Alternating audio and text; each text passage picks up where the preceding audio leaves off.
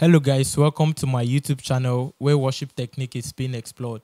My name is Richard Ayo, and today I have the TF console. I want to demonstrate how to use the SuperRack on the TF5.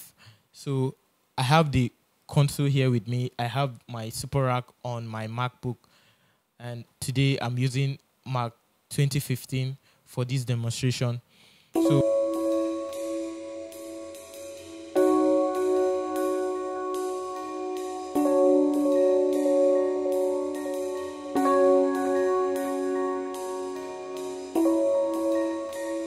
and I want us to bring it back to the TF console and show you guys how to use it, how to set it up on TF. So other consoles have their own way of setting it up, but on the TF it's kind of tricky, and I'm going to show you how to do that. So I'll open the SuperRack on my laptop, and this is how it should look like. So I'm on view 1, and first of all I'm going to go to setup, and I'm going to bring in the audio device, which is my TF5. So most of the time, if your console, if you're not correctly on the right sample rate, it might be showing on this, console that the sample rate does not match. So what you do is check your sample rate, and it's going to display your sample rate. So you just correct that, and there you go. The buffer size, it all depends on your CPU power, your CPU speed. So for this demonstration, I'm going to be using 256 buffer size for this video. So I have my input source, and my mic is coming in from input 25. So, and the output is going out to the same 25. So on a normal circumstance, if you load the SuperRack the first time, it's going to send each input to the same output in an ascending order. It's going to send it that same way, 1 to 1, 2 to 2, 3 to 3, just like that.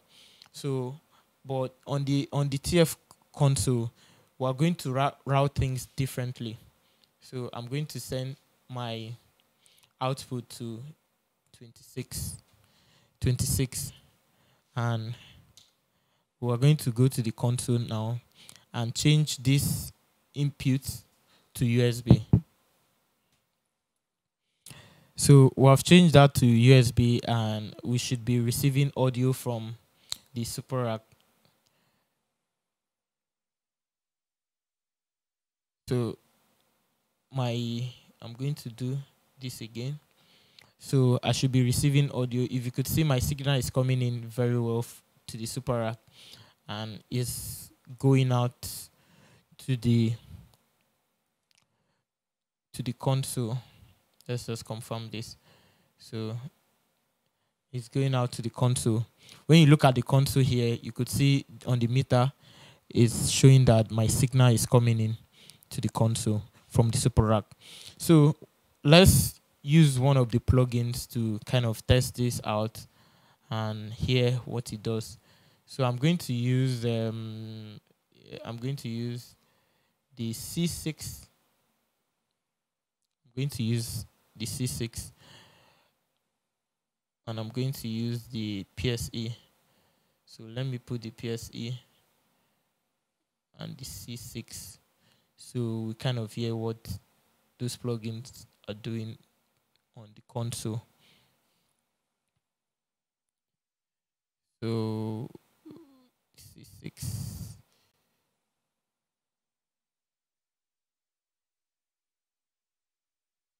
Yeah, I've gotten it. So this is the PSE, which works as a gate.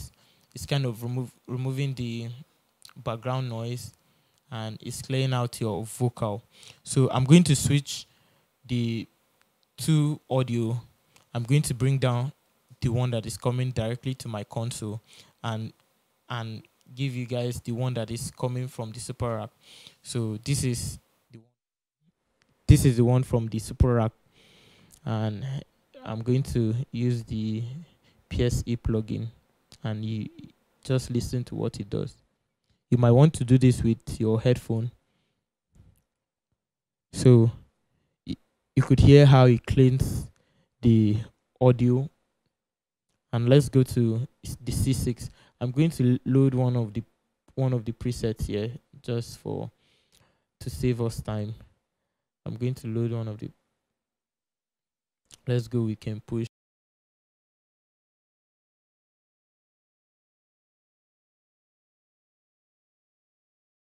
C6 on can push presets, and this is how it sounds. So I'm going to take them out so you listen to them. So this is without the plugins, no plugins. I add the C6 and I add the PSE, and that is what it does. Thank you guys for watching this video. Subscribe, share with your friends, like, comment below. If you want to see more of these videos, I have this same video that I'm going to do on the Behringer wing. If you want to see video like that, please ring the little bell below so that anytime I post a new video, you'll be notified. Thank you guys for watching.